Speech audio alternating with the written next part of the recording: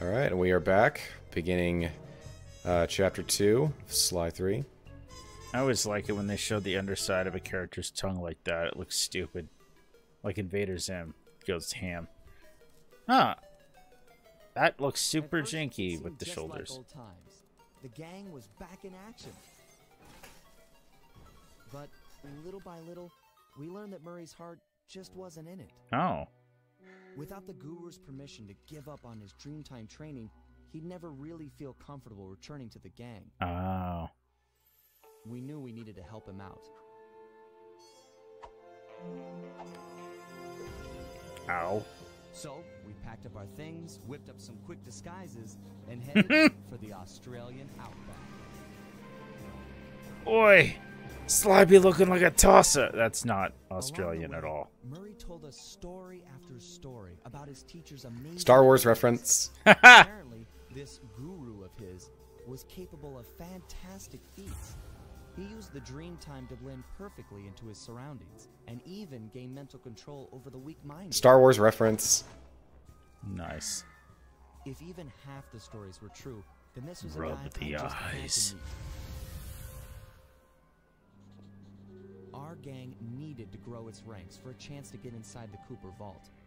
And this guru, this Outback mystic, was looking like the best recruit we could have ever asked for. So I know in the beginning it talked about a telepath. Mm-hmm. It was a shock to find that things Or had was it a changed. telekinetist? I can't remember. And the guru was nowhere to be seen. You know what? On Outback's your steakhouse. Oh no. So, this chapter is weird. And a little sus. I mean, it is Australia. We'll get to it.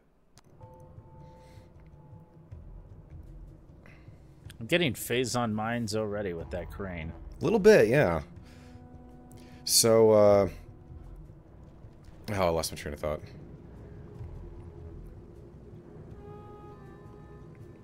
Oh, yeah, so you'll notice that, the gang had to put on disguises and get on a plane, whereas Right. before, we would just get in the van.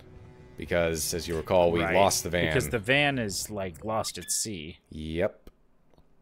We Wait, have not what? recovered it, Oh. so... time to do the hazard room for Murray.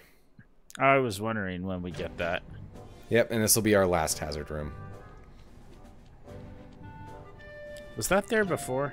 The pink lever? No.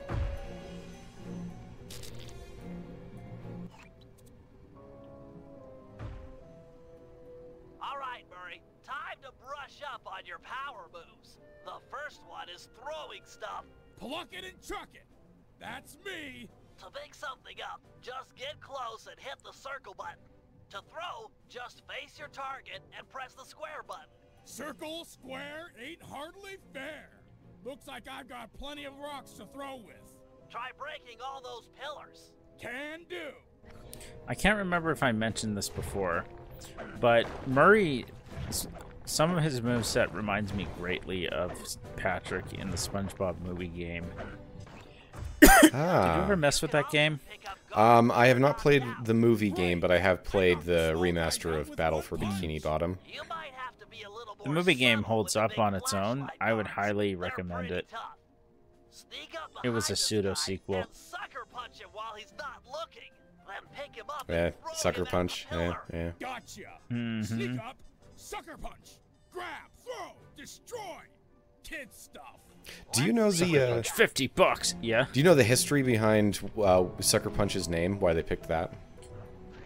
I don't. So when they were setting out on their own, making their company, the founder or one of the founders, they came up with a bunch of names. They had no idea which one to go with, and so one of the guys asked his wife, "Hey, could you look at these and tell me which one you like the best?" She looked at the list for a while and then handed it back and said, "I don't care what you call it, just don't call it Sucker Punch." And they decided that a middle-aged woman's opinion was probably the diametric opposite of the teenage boys that were going to be their like primary demographic, so they went with That's that. pretty good. Begging me to rob 'em. That's great. That's right. You may not have the agility or technology to pick his pocket, but you could use your strength to mug him quite thoroughly. Oh yeah!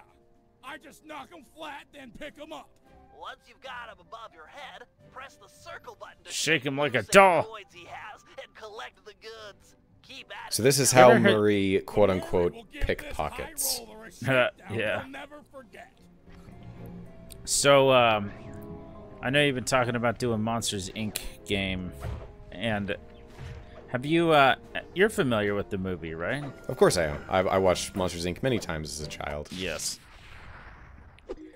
So there's a theory that's kind of fun.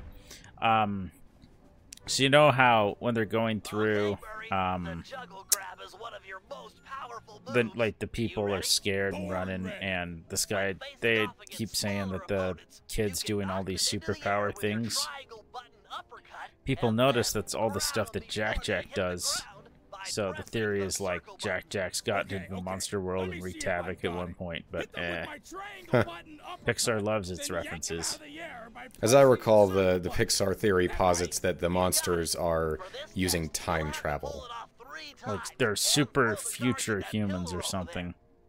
Yeah. And the power of the scream creates a time paradox, which is stored as electricity, or I don't know. And in the Kingdom Hearts universe, the Monsters Inc. Canonically breaks most of the universe's rules by allowing transfer between worlds, bypassing most of the normal methods. Oh, like There are a couple of When you times. say- Yeah. when you say between worlds, do the doors go to like different worlds in the Kingdom Hearts universe? Yes, there is one part where they open up a couple of doors, and if you are real quick and look behind them, they are the other worlds in that game. Oh, that's cool.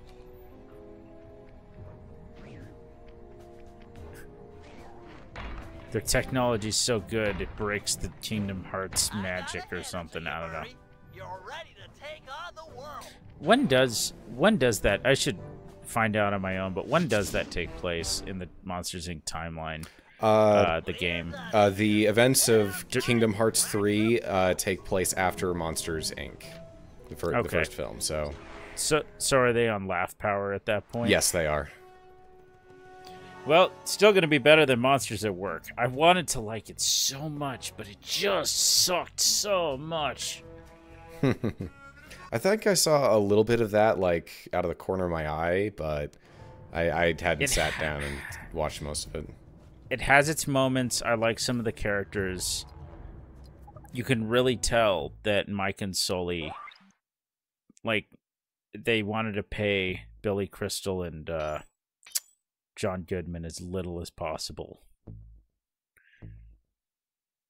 Which I would say, I don't know, like, because they're in a fair amount of the episodes. I don't know, it's weird. Like, and Sully looks bad. Like, he straight up looks like he's missing. He has less hair, or less fur, than in the first movie, if you can believe it. I'm sure that whatever they were doing for these little shorts or whatever is not as much as they had for a feature film. Well, that's the thing. Like, Toy Story pretty much doesn't cheap out with their shorts. It looks just as good. So, whatever they're doing for their, like, Disney Plus division, they're not giving them the resources they need. It's just, ugh. Well, so I bought Spin Attack Level 2, so now I can Good. show off that mechanic of charging up twice. Nice. Although, honestly, the spin attacks I don't use very much. I don't find them terribly useful. I really appreciate you breaking the news to him that I want to break off my training. No problem, pal. I'm looking forward to meeting him. Anybody you call master must be a heck of a guy. Oh, he's awesome. He'll get inside your head and freak you out 6 ways from Sunday. Awesome.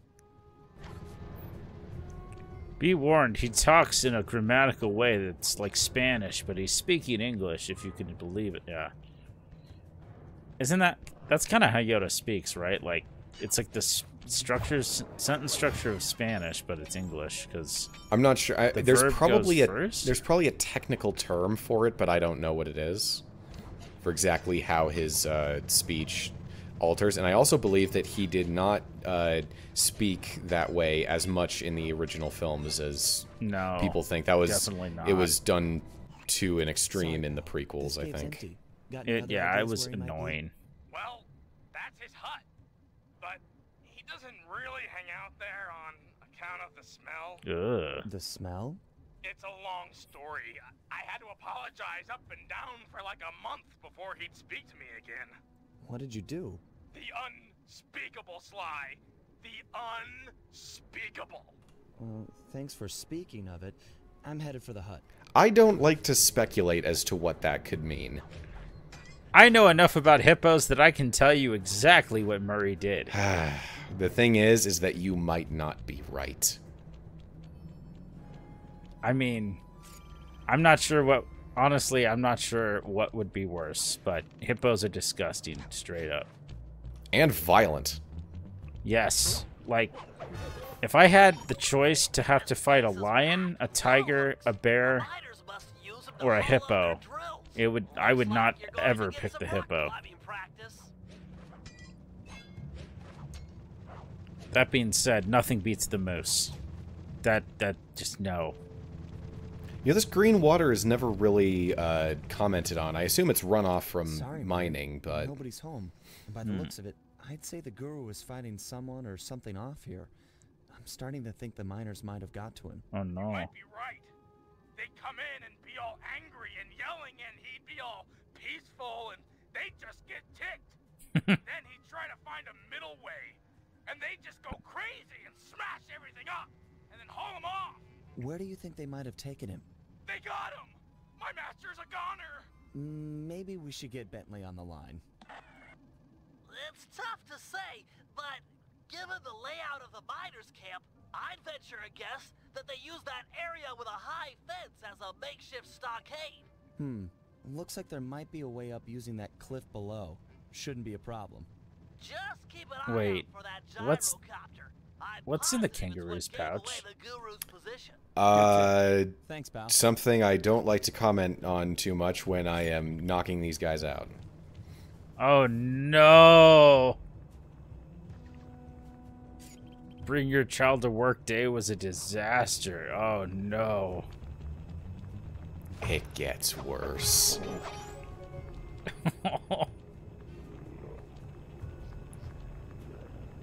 Oh, flashlight gun. That's kind of cool.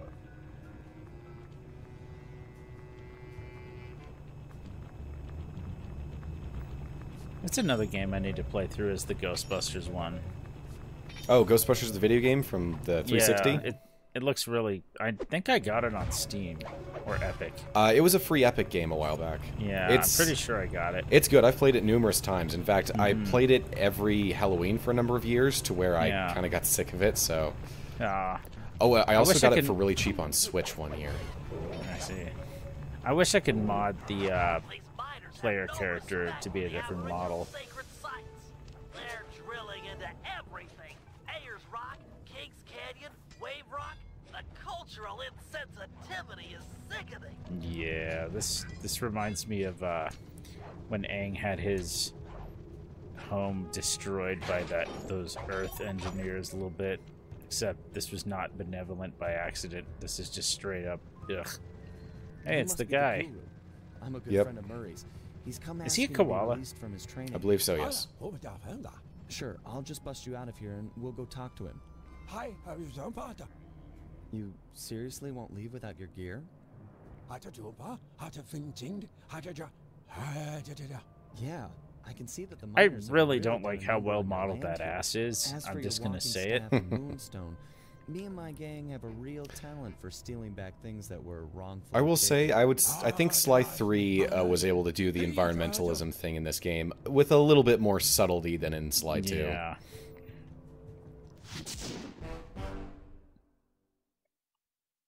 Because here it's clearly like, yo, you're wrecking up the place that people enjoyed. Whereas the other was like, you're just building infrastructure. Who cares? The guru won't leave the stockade until he has his walking staff and his moonstone. He also insists that we purify Ayers Rock of all miners. Only then will the Dreamtime spirits be appeased, and the guru will be free to use his powers. Sly must have impressed him in their conversation, because now he is requesting that Murray and I meet with him individually. Something about judging our spiritual centers. I mean, wanting to see Murray isn't unusual. He was his master. Yeah. I'm gonna say that it's not gonna be too good for Bentley. Foolishly unearthed the mask of Dark Earth. I guess it was his job to guard the thing, and now that it's out, bad things are sure to follow. Sounds like mumbo jumbo to me, but we've encountered some unexpected phenomena over the years, so I'm not gonna rule it out as a threat to our operation. What do you mean you did mumbo jumbo, Bentley? Like you had me capture ghosts with a camera last game. You blew up a mine shuffler.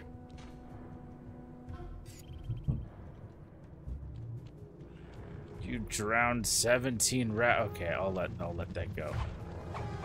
You shouldn't. But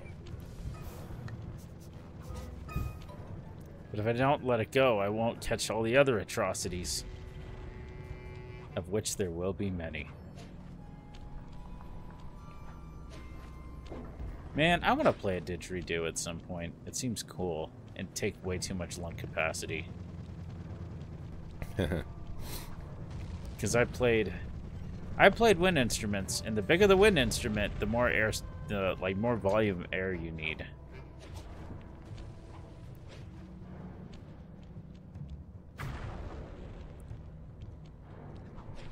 This is an awkward mission to try to get to. Yeah. Here we go. There might be another way, but eh. After capturing the guru, the dingoes confiscated his magic walking staff and moonstone. Without these objects, the guru is powerless. Given that we're dealing with miners, I bet they stashed the goods in one of the caves around here. It's a That's a real unfortunate homophone, isn't it? I agree. What? The word minor and minor spelled and sounds exactly the same. Good place to start. They're not spelled the same, but they are pronounced the same. Oh, they're not? Minor and minor. Oh. I guess I'm just illiterate.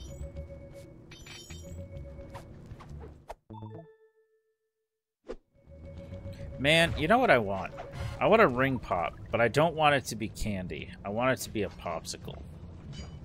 Ah, frozen one. Yeah. Your optimizer goggles will make navigation easier.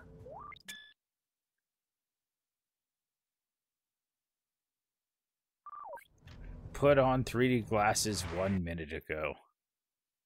One of Futurama's best stupid jokes. If they're here, the guru's items would be stashed at the far end of this cave. For a second there, I thought you were just going to fall into the abyss.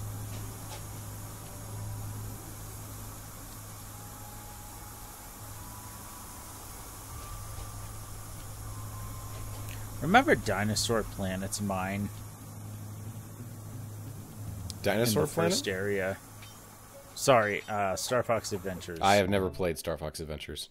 You haven't? Oh. Never got around to it, especially when it's basically a Zelda game that's not as good as a lot of Zelda games. Even I know that much. Oh, we should do it sometime. It's real stinky. I would love to follow along on a playthrough of that. It is just like either that or watch Wooly and the Gang's playthrough is pretty good. Although Wooly drops a hard R out of nowhere that's just like, oh, that was weird. I mean, it was warranted, but it was weird. I mean, he could do that. He's Wooly. He just can't give out passes. Do not trust this man to give out passes. Gosh. That reminds me of... remember when Blizzard had that diversity chart? Oh, that thing's amazing. And Pat ended up with a higher score based off of what they could find than Wooly. Yeah, because it came down to who is geographically further from the office. Is what type of metric. person are you less likely to find in San Francisco? Time to take you back to your rightful owner. Wait, the office is in San Francisco? Or maybe it was California or whatever, I don't know. I was picturing Japan, but that makes more sense. Sunlight, it should power down. 'Cause, yeah, I love, and it's accurate too, is that it's like, well, we're about to release some really bad press. What can we just super duper brownie points into a existing character, or make a new character That started out as a joke, or like just like but it's real. It seemed like maybe it was undeniable. like serendipitous, like they just so happened to have that and it was a knee-jerk reaction.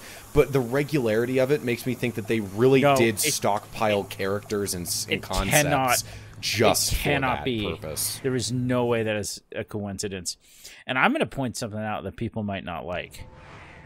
Is that, remember how Nintendo's recent Direct was just incredible? Yeah. Well, what have they done real recently? Oh, it was preemptive. Mm-hmm. Release good Nintendo Direct and then try and kill the pro gaming scene as much as possible. Not just that, but the YouTube restrictions, which I think is even more asinine. You think Nintendo was pressuring YouTube to get on with the ad blocking stuff? Stuff? Did you not hear about this? I did not know. What? Oh, okay. No, yeah, this is worse than the tournament thing almost, because basically it's Nintendo saying to like policy for like remember their partnership thing that was bogus? Yeah, where they tried to basically do the same thing that they're doing now, where it's like, here's all the rules, you can't make any money whatsoever, and then we'll put your stamp of approval on it. They updated those rules, and they are just like, it's basically don't let's play our games. Like, and people have pointed out that it's literally unenforceable, but it's clear what, like, the writing's on the wall, literally. It's just, like, ridiculous. I mean, we are not capable of making money off of what we're uploading right now, which is Super Mario 64. No, but that's the thing. I just want to know, do we adhere to those rules, or... No. Nobody not does. Even we do. Okay, so that's... Nobody adheres to the rules. Okay, I gotta look these up. They're bad. About this staff. Like, another booby trap. But that's the thing, like, it's a scare tactic. Yeah, it's just trying to get people to self-censor. Pretty much. It's like when people say unalived, which is silly. I first encountered a lot of TikTok like culture when Civ 11. Oh, no. Yeah, those whips are bad news. When Civ 11, as an April Fool's joke, throughout the entire month, did a review of Doom's TNT Evolution, one TikTok a day for each level. Mm-hmm. And I was like, what is up with all of this stuff that he's like saying and weird editing choices? And it's like, oh, this is the TikTok experience. I didn't even know. Yeah, so here's the crazy part. From what people understand, that's all superstition. Like, potentially. Like, it's just afraid of shadow bans and stuff. But people will just, you know, like you said, self-censor to the point that, well, it's like, if it's your livelihood, then you can't take a risk, so... Yeah.